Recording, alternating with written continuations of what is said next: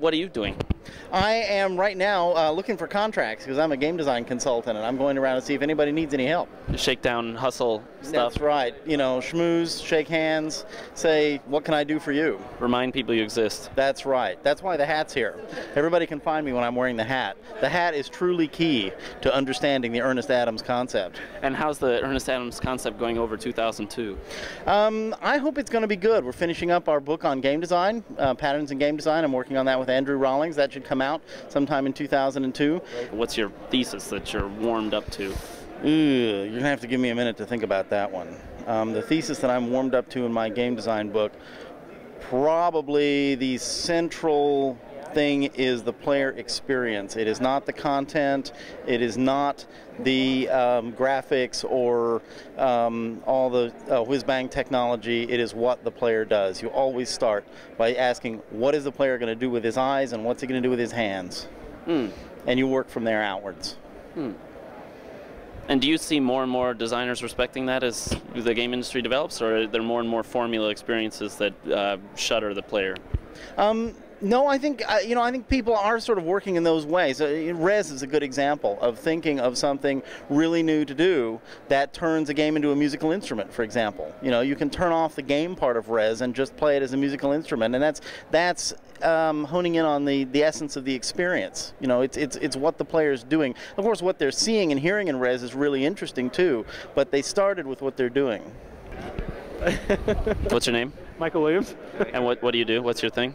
I am a computer game developer out of Irvine, California. And what's your studio called? It's called Codefire. It's a brand new studio. It's about a year and a couple months old, and we're developing a game for Microsoft right now, and Sega and THQ. And then before that, I've been in the game industry for probably 15 years. So what change do you see? I mean, coming to GDC 2002, standing here on the floor, I mean, what do you see crazy stuff happening that's never happened before? I mean, a lot of movement towards massively multiplayer games, which is really cool. A lot more women getting involved in the industry, both as consumers and as developers, which is good. And I think the most exciting thing is massively multiplayer and more consumer-oriented products. You play massively multiplayer games? Absolutely. Big fan of Asheron's Call. You have the time? No. No. So how do you play then if you don't have the time? Well, I play because it's my job to play. So I get paid to play. Yeah, all that. It's just like my mom always said. You should stop playing those games because you're going to need a career someday. And I'm like, well, what if the games were my career? And I think I've proven that point now. Well, congratulations. Thank you very much. In 10 years of talking to your fans and stuff, have you seen a general direction in the industry or the people who play your games that's changed or that's pushing you to grow in new ways? Well, the majority of people who still play games are white males like you and I, 18 to 35 years old. But I was at my hairstylist a couple weeks ago, because you got to get the do on, right? And I was paying for my haircut, and there were these two women who came up to me. Well, they didn't really come up to me, but they were at the counter, and they're talking about playing like Rayman and The Sims and all these games, like 40-year-old housewives. And I'm sitting here, and I was blown away, and I had to stop, and I'm like, I just have to say, I've never seen this before, and I think it's really fascinating. And they're like, yeah, our kids play the games, and we totally wind up getting into them. So you're seeing a lot of women starting to play games. Everybody's asking, are games mainstream? Are games mainstream? Hell yeah. Everybody plays games, I mean, we all play games. Your mom plays games, even though we all may not admit it because everybody still there's still like a geek stigma attached to it. We all play games. Does your wife play games? A little bit here and there. She likes Parappa the Rapper and Buster Groove and Space Channel 5, those kinds of music games. So she balances you out a little bit, like in her tastes, maybe. Look, I don't play games when I go home. If you ever came to my house and saw the gaming setup I have, there's basically nothing there. I'm like a plumber who has leaky pipes at home. My computer at home's like a piece of crap Pentium 400 with like a 15-inch monitor. The last thing I want to see when I come home at the end of the day is another damn computer or video game. What do you like to do to unwind then, if not play games? Wife and I watch TV and movies and hang out, play board games, go for walks, play with the dog, simple stuff, That's good. Where do you live? What state? Raleigh, North Carolina. All right. What drew you to study games? I don't think that the women in the industry have enough, there are enough of them yet to really have an influence on the kind of games that are made. To have that happen, there needs to be a change in the perception of the market. So the developers and publishers have to believe that they can sell the games to women. So The Sims, actually, I think, has some potential to change that because it's clear that women are starting, that the women do play games, but as long as the industry sells primarily to the hardcore gamer, that's still a pretty masculine market. So I don't think that it's kind of a double bind. You aren't going to make those games until you have the audience, but until you have the audience, you're not going to have as much interest to get people into the industry, and it's very circular. So what are you making? Well, I'm going to write a book. It's my postdoctoral project. I already have a PhD, but I'm interested in how organizations work, particularly to construct a sense of community and identity. And so I'm interested in how women who come into the industry are confronted with this very masculine culture that they either have to adapt to or try to change. And I'm interested in what happens in that process. Can you give us, I don't know, a specific example that's got you fired up at the moment? Well, actually, I can. In the expo, on the MetroWorks booth, they have an ad to come work for us, and it's a very busty woman wearing a scanty costume, saying, you know, I'm the dominant type. Come and work for me. And just why would a woman want to apply for that job?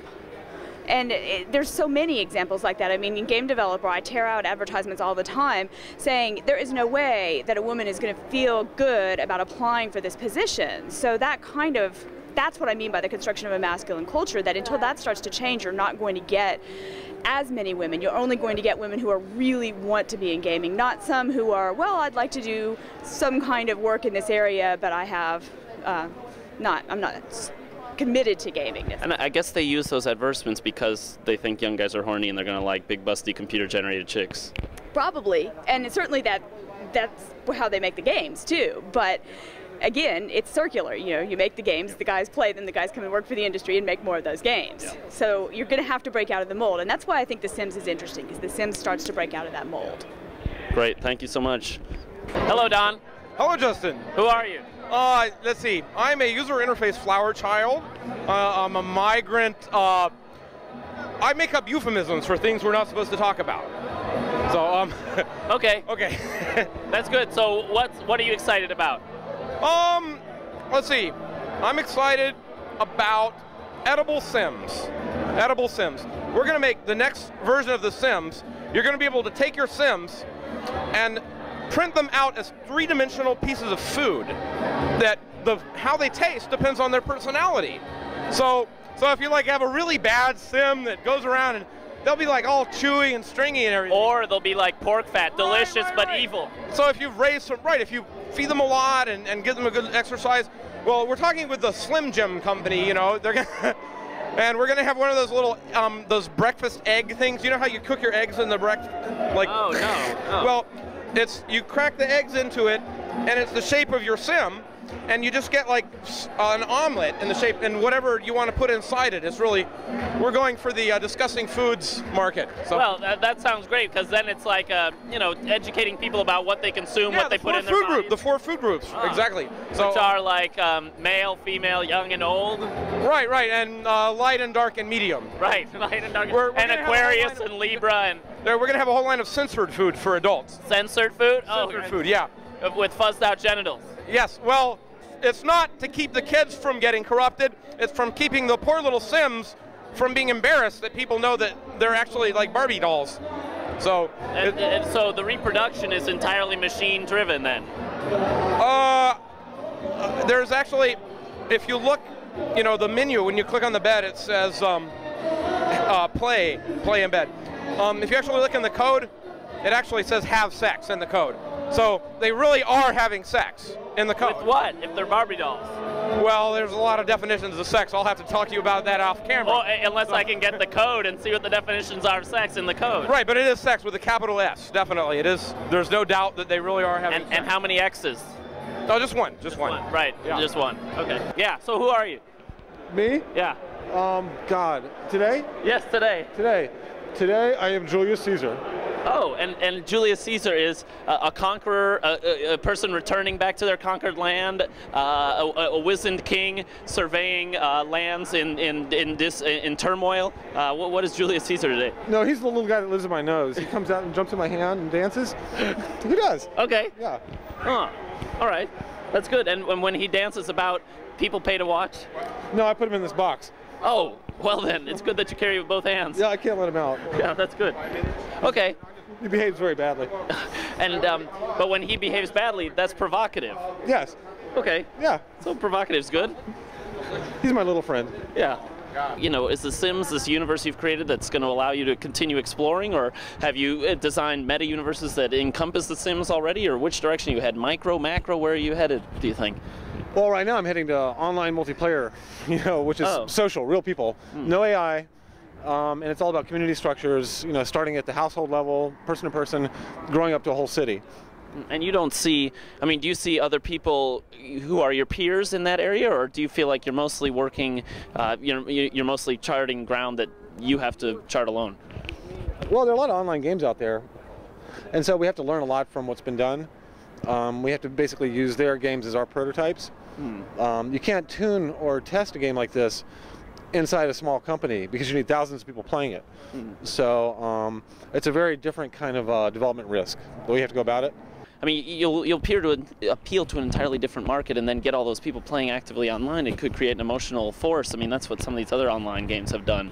Yeah, I think it will. I mean, in fact, I'm a little worried that it might be too strong. You know, I see these people that are having their marriages broken up by EverQuest and stuff, and you know, I want to design a game that doesn't drive that level of obsession. I'd rather have kind of a more playful, fun place to be, where creativity is rewarded, and it's a nice place to go visit for several hours every weekend. Rather than something that, you know, you feel like you have to be on every night for 4 hours, or or else you're right. Yes, that's right. No treadmill. Give us a sketch of what you see as some of the undiscovered territory in wireless gaming that you're playing with. Okay, well, when you look at wireless devices, in many ways they're vastly inferior in terms of displaying media than almost any other existing gaming platform. Tiny little screen, mostly black and white, no or very bad audio support. But on the other hand, unlike, say, the original home computers, they're networked from the inception.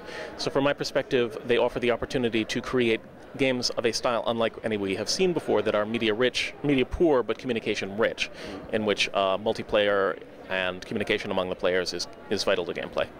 There's some science fiction I've read says that when humans reach a certain point in evolution where we've manufactured machines that can well enough maintain the drudgery of our society, we will then be elevated to people who make art and play games. Do you see that happening faster and faster with the sale of personal computers and high-tech entertainment devices? Well, I don't know. Americans work more hours now than they did 10 years ago. I think almost the reverse is true. Somehow we managed to create more work for ourselves. I don't necessarily view that as a negative. In some ways, work is the most satisfying thing a person can do if it's work that they're interested and engaged with. Hopefully, the advent of computers alleviate a lot of the drudge work that otherwise people in previous eras were subject to. But I don't think we're all going to turn into a leisure society either. Well, but maybe people are spending more time at work because they are chatting. So it'll be interesting to see if they are playing games on their mobile phones, taking bathroom breaks, that sort of thing will be amplified by the online community that's in their pocket. That's potentially true. Of course, it's kind of hard for me to judge how much time I'm actually wasting because I can always justify playing games as work. Congratulations. Thank you, Greg.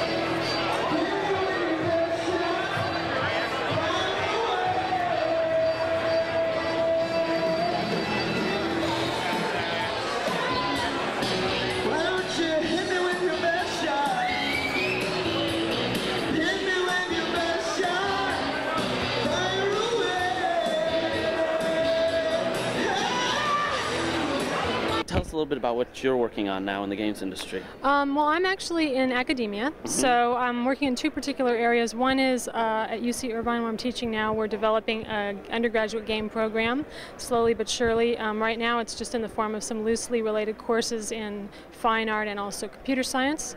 So kids who want to do game design can go to this cluster of classes, and eventually we're hoping to ramp that up to a minor, full-fledged minor. Right now, it's part of the digital arts minor. So when you say learning game design undergraduate, both computer graphics and art, I mean, and design, do you have classes where you teach game design fundamentals? Yeah, so we have, for example, my colleague Robert Nidifer is teaching a class on games and culture. I've taught a class on imaginary world design and another one on game design workshop where the kids have to have 10 weeks to design a game and rapidly prototype a working demo using just some really simple 3D system. They don't have to do any programming. It's really, really simple stuff. Eventually want to bring in some more technical oriented classes, but we're really, I mean, partially because we're coming out of an art department that's very conceptually oriented, we're tending to lean towards design, graphics, play, play mechanics. The Imaginary Worlds class was non-media specific, so it was books, movies, games, whatever, and the idea was that you would just explore what are the elements you need to invent, a completely made-up fictional world. And when you say you're moving towards that, you're moving away from then technology and engine development and programming stuff, do you mean? No, I think we'll include all of that, but I think one of the things we feel really strongly is that a lot of game programs tend to think that teaching tools is making a game designer, and we're more interested in teaching people how to think about game structure, game logic, narrative. Just because you know 3D Studio Max doesn't mean you know how to design a game, or a character for that matter. So I have my kids drawing. Like if they're going to do conceptual design, I want them to draw with a pencil and make a character and design an environment and think conceptually about, oh, one of the groups did a maze. How do you design a maze as a game element? That stuff is very, I think, lacking in a lot of ideas about game design, because we have this funny idea that it's all about learning the software tools, and that just isn't true. Why do you think that Korea is such the Koreans are active consumers of American games and video games at large? Well, basically, it goes back to the end of 1990s when the economy went down and all the computer companies were getting bankrupt, and then somebody started with this thing called basically an internet cafe with very fast internet lines, and Blizzard's StarCraft hit the market at the same time, and the grim economy and all the children, it was very cheap. It was about less than $1 per hour. So all the kids, they just went there and stayed overnight playing StarCraft, and it was just at the right time, right place, and all these internet cafes start blooming, like about 100 cafes in one town, and all over the country, and all the students, all the kids were there overnight playing StarCraft. So basically, every internet cafe needed 40 at least fast computers, right? And they need at least 20 to 40 copies of StarCraft. So basically, it drove the computer market out of the recession, and also it just sold a lot of copies of StarCraft. So it's not an overstatement to say StarCraft got Korean computer industry out of the funk. So many people were playing the game at the time, and they had, Koreans have this tendency to do it to the extreme, and it's getting really to the limit where they go to the new games, but in the end they come back to StarCraft again because they are so used to playing it. And there are 4 game channels, 24 hours, and they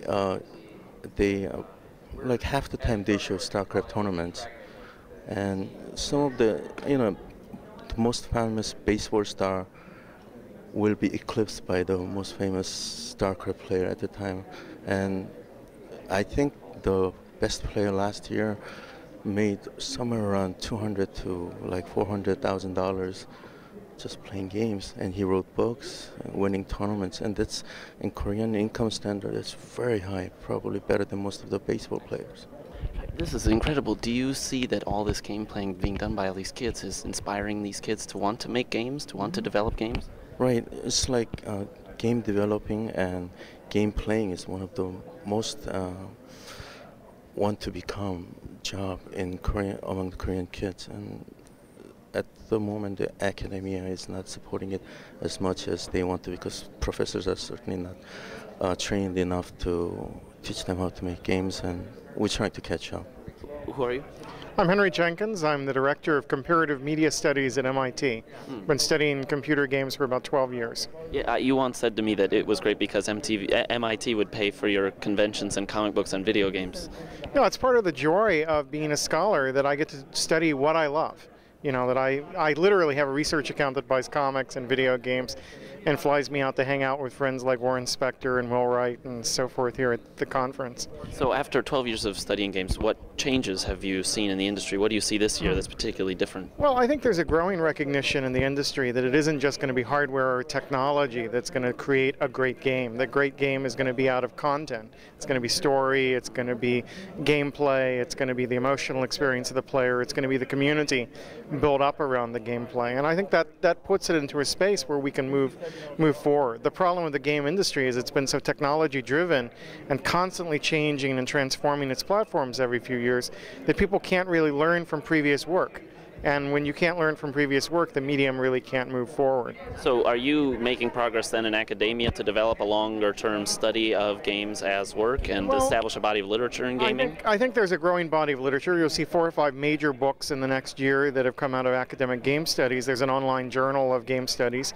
We're also working to try to build bridges between the academy and the industry. We spent 2 days here at GDC in meetings between industry leaders and academic leaders to see what the future of that relationship will look like. And we're going to be doing the Creative Leaders Boot Camp up at MIT called Head Games this summer with a number of key industry game designers and academics who've been looking at games coming together to share what we've learned and to foster a kind of creative, innovative spirit, to give game industry people a chance to think outside of the box and outside of the need to ship product and just really drill down on the core building blocks of their medium. And these are creative professionals in the game industry, executives making decisions? Yeah, we think there will be a lot of game designers will come to that. We've been doing this in-house at EA for about 2 years now, just trying to get some brainstorming going about topics like narrative in games, or how to build more compelling characters, or how to create more emotionally engaging experiences. And do you find that they're excited to get out of their offices and go back to school? I think they love going back to schools. I mean, game designers are often the guys sat in the back of the class reading comics, so they're challenged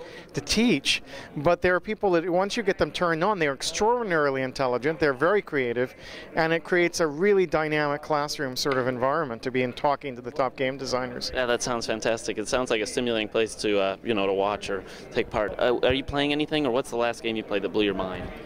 I would say we've been looking at both Res and Frequency as games that really both push gameplay in an interesting direction. And this whole notion of synesthesia that are being explored by those games, I think, is an interesting alternative direction for games. Not at all a storytelling version of what games can be, but something that creates an intense emotional experience that engages the whole senses.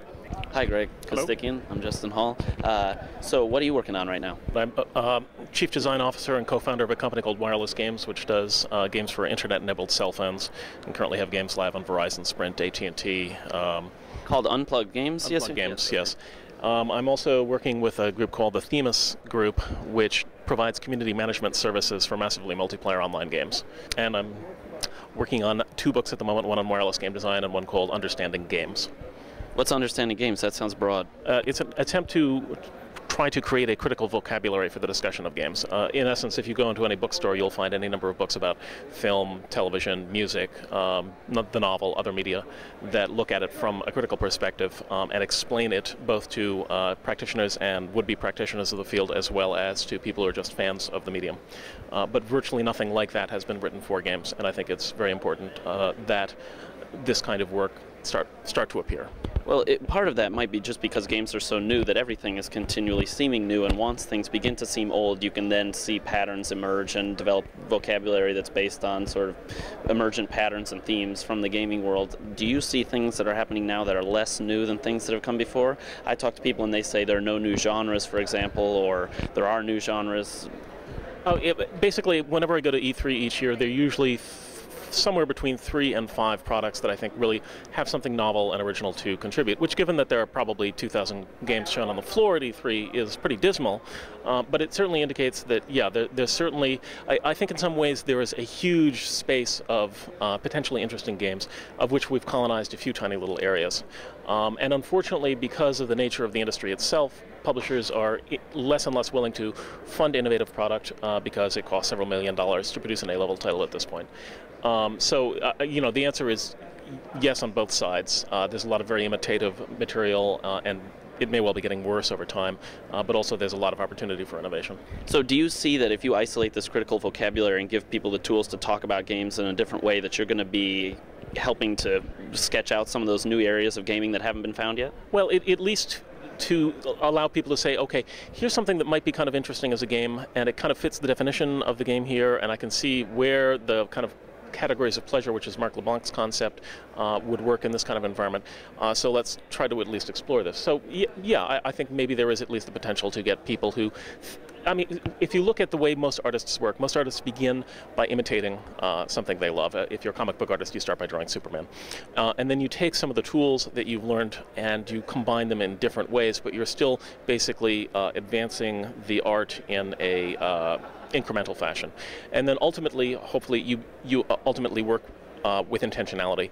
You start from the inception of a project by saying, here's what I want to accomplish here, here's what I want to show, and you create a painting or a comic book or a game that's quite novel and quite different. And I think there are very few people in the field who actually kind of fit into that last category, and inevitably as the form matures there will be more people, but also if we can short-circuit some of that process by tapping some of the expertise and ideas about games that people talk about here, but don't necessarily ever appear in any other medium. I think that would be helpful. Okay, who are you? I'm Harvey Smith from Ion Storm Austin. And what are you working on? Right now I'm working on Deus Ex 2, the sequel to Deus Ex. And is it possible to do something crazy, revolutionary, and game world changing for a sequel? Yeah, absolutely. The first game had all the gameplay we wanted. The second game has like a much more robust physics, lighting, and sound propagation systems. We license Havoc for physics, and until you've seen like an S-pipe and a corpse roll down the stairs realistically, properly, you haven't seen anything. So it's like a more effective rendition of the ideas that you were trying to put forth in the first one? Absolutely. This is kind of like the version of the game we wanted to do. And all of the things we were adding have gameplay ramifications. You know, the more high fidelity lighting, for instance, is not just there for graphic polish, but like because we're doing volumetric shadows, think about like if you open a door and it casts a shadow back on the wall, the player can get behind a door and hide in the shadows. So like the guard AI literally like might not see him walking on a patrol route down the hall, just because of the shadow of a door that is partially ajar. Okay, so I can see that, like technology having gameplay ramifications. Now, politically, we've moved to a society that's much more security conscious. Security consciousness was huge in the first game, right? I mean, just the world being taken over by different security forces and so forth. Do you see the second game having more political connotations now that America's turned on in that way? Well, Sheldon Pecote is our conversation writer. He's one of the most subversive guys that I know. He's totally into Chomsky. He's just like into all this bizarre stuff. His education is way over my head. So like I'm certain that our political voice is going to reflect some of the changes in the world. You know, Deus Ex has a bunch of weirdness associated with it anyway. I mean, just because of an art snafu, the World Trade Towers got left out of the skyline in New York in the first game, and it wasn't deliberate at all. And then after that, we had the 9/11 incident. So it's kind of a weird game. Once you throw enough fictional conspiracy elements into the same pot and stir them up, weird fictional things just emerge. Like history's happening as we're playing the game, basically. Yeah, that's right. And you cover so many permutations of conspiratorial history that it's possible that Deus Ex 2 things might come true someday. But is that a concern as the lead designer, that you have to be politically safe, or you want to be politically aggressive or provocative? We just do what we want, and so far no one's stopped us yet. We keep waiting for the hammer to come down, but it hasn't yet. Okay, so you gave a talk this morning. Have you been, and you've been around, have you seen or talked to people who are doing things here that have blown your mind or changed the way you want to go back and continue working? Well, anytime Doug Church talks, I go listen to him, and Will Wright is obviously really smart. In a weird way, I feel kind of spoiled because, you know, we work around Warren, and Doug is our tech director, and, you know, we have a very analytical, academic kind of environment anyway, so, you know, it's kind of like, I don't want to break my arm patting us on the back, but we work in an environment where people are pretty thoughtful. You know, my roommate here at GDC is Randy Smith, who's giving a speech on stealth in games and has worked on 3 Thief games in a row. So, you know, hey, if I want to know about stealth in games, I go talk to Randy and Lulu from the Thief team, and I get an earful about stealth in games. You know, you get an earful about stealth in games while you're waiting for him to get out of the shower, right? Yeah, absolutely. That's great. Okay, thank you.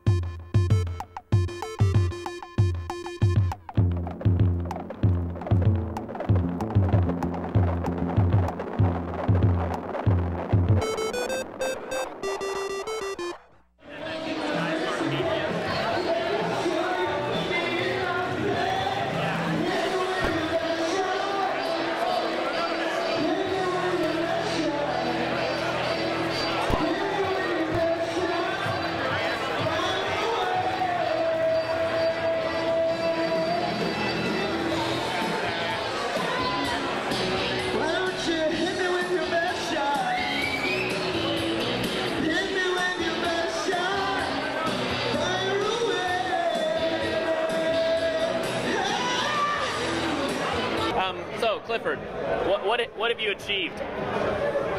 When? In your life? Oh, geez. I've been doing this for about 10 years now. This? Making games. Since I was 17 years old. This summer will be my 10th anniversary doing this professionally, actually making money doing it. And in that time period, I shipped a few games here and there. Started with the Jazz Jackrabbit series, which got me out of my mother's house. And then we did Unreal and then Unreal Tournament. And Unreal Tournament has sold over 2.8 million copies worldwide. Unreal sold well over 1 million. And, you know, we got Unreal Part 2 coming up, which is a sequel to the first Unreal, as well as Unreal Tournament 2003, which is a sequel to Unreal Tournament. Unreal Tournament 2003 is being developed by an external company called Digital Extremes. Unreal 2 is being developed by a company called Legend Entertainment. So I'm like working with those teams to make sure the games are badass, make sure they're fun, as well as designing my own game and working with our own internal team and selling our technology and maintaining a marriage and a house and a dog. So there's just not enough hours in the day, you know. But you still find the time to, you've got a new idea, you're running through the code.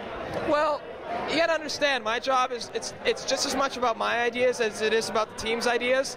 And when I design, I have my own vision of the game, but I also think the team has their own vision of the game, and it's my job to channel that vision out through them. You know, an artist has an idea about how a character should work. If his idea is great, I'm going to use it. You know, why would I sit there and force my idea, you know, if his idea is better? So, I pick and choose from what everybody wants to do with the game, and, you know, I kind of filter all that, and I work with the programmers to make sure that that vision is implemented. I listen to what the fans want. I see what they want to play. I you know, take everything to heart, and, you know, we apply that to the next games we make. I love reading websites that trash us. I love jumping in there feet first and, you know, talking to the people who hate us and seeing what they hate and why and figuring out why. That's the only way you can improve. So you've done AI for sports announcer stuff in the past, right? I mean, that was your immediate previous work for visual concepts? Yeah. I did the generalized commentary AI that was used for both NFL 2K2 and NBA 2K2. Yeah, shared by both systems. Okay, you run board gaming and card gaming sessions at your house, right? Right. About twice a month, you know. I mean, I think it's really important to sort of fill the well, you know, and look at lots of games and lots of media, you know, and have fun, because like games are playful, and game design should be a playful process. And what do you find? Do you find that game designers play these games in different ways, or what's your data collection or input, you know, stimulation that you get from these events? Oh, well, I mean, they're fun to play, but also, I mean, I think there's definitely a deconstruction element where, you know, you look at it much like, you know, a film student or something is always like looking for the boom hanging in every frame, you know, like you play the game, you know, you play the game with a certain critical eye that like changes your experience, and I don't think I can quantify it any more than that, you know, or describe it any more than that. I think the weirdest people in the industry are probably your friends. So what do you see that's happening in their lives or their work that's a significant change from year to year? Well, the Indie Game Jam was a great experience, and I think I learned a lot from that. I mean, really what it boils boils down to is inspiring new ways for the programmer to sort of take themselves out of the loop. You know, I think that programmers are sort of seen as like the geniuses who, you know, that's where the rubber hits the road, is the programming, but in reality, I think the best programmers are trying to sort of like make themselves obsolete in a certain way by creating technologies that let designers, you know, have the full expressive power of the medium and of the platform, you know, and use it directly and iterate on that, and not have to go to a programmer every time they want a feature change and those kind of things. And a lot of the tool technology, a lot of the database technology is letting them do that. Well, but this is a direct departure then from the roots of gaming, where the designer and the programmer and the artist were all one person. Well, I mean, I think that's inevitable. I mean, the games are bigger, the projects are bigger. I mean, it just has to happen. That having been said, you know, having a good programming knowledge is important for game design. Like game design is inherently an algorithmic process, and you can't get away from that. So, I mean, designers need to understand the fundamentals of like how computers work and how computation works in order for it to. Can we get a rum and Coke and a cranberry juice and ginger ale mixed together, please? Okay. I think the game industry is calcified and is in danger of turning into comic books. In the analogy to comic books as an art form have this immense potential, and you get people like Scott McCloud talking about the potential of the art form. But if you go into a store and try and buy a comic book, it's just this completely calcified, like symbolic, you know, thing. And they haven't really. I mean, there's some indie stuff going on there, but it's very hard.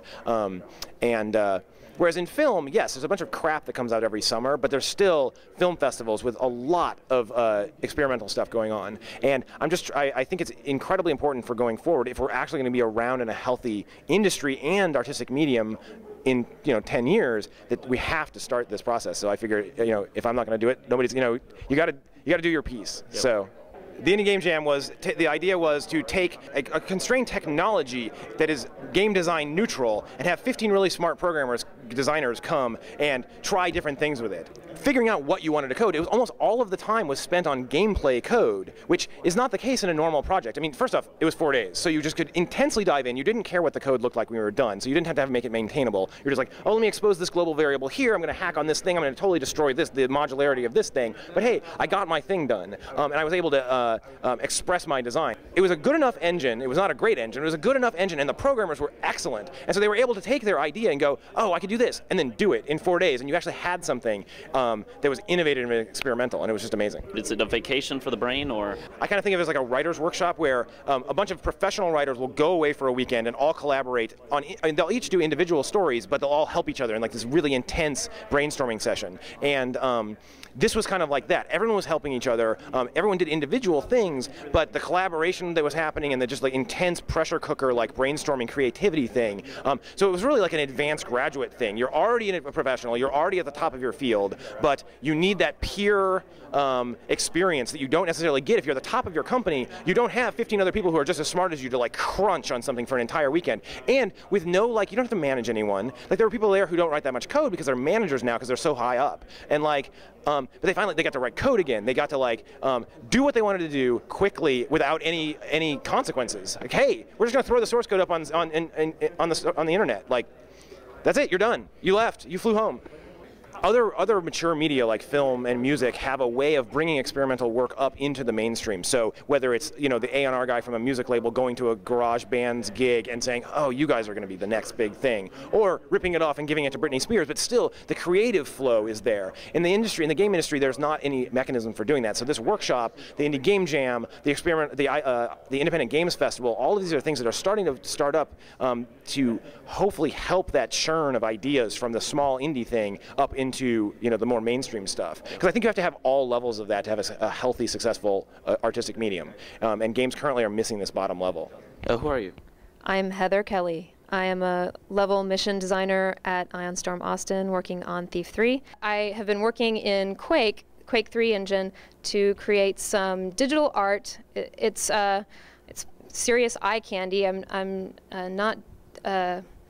I'm using a lot of the assets that are available for people that want to do Quake mods and taking them and making non-representational abstract spaces that players can run around in. And the players are really, they're more like video, video mixers, because you're running around in a space that's not representational. It has physical properties. It has gravity, and you're doing all the things you would do in a regular Quake level, but it's not representing a prototypical Quake environment. It's not a castle. It's not, a spaceship or anything like that.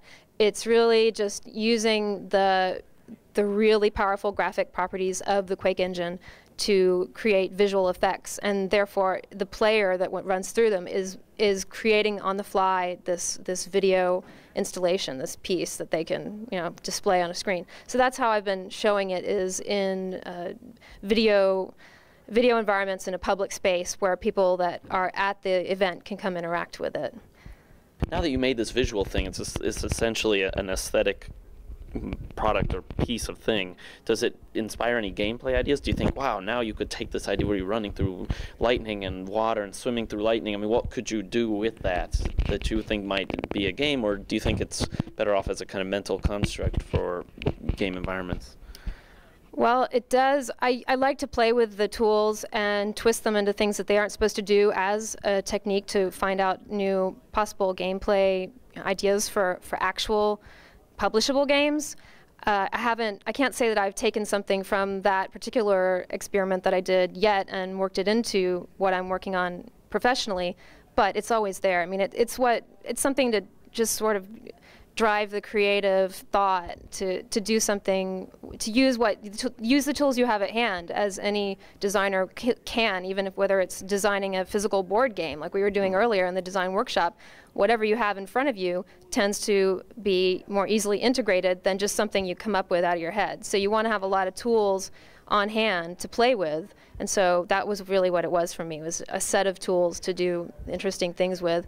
I'll do something in design and then probably realize afterwards that it was very much influenced by something I'd done in a thought experiment. Do you have side projects you're working on? Oh, I could give you a quick demo. Let's see.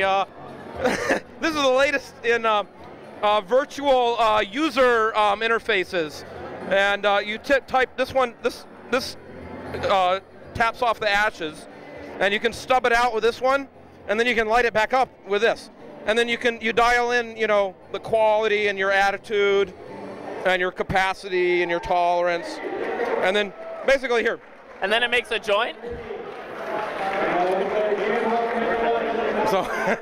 So this, we're going to do another one. The government's going to pay for the one it's going to be a stop smoking tutorial, and it'll tell you when you can have a patch. So it'll have a little alarm, it'll vibrate, time for a nicotine patch. Oh, cool! I get one. So yeah, we're going to get the government to pay for this one. So anyway.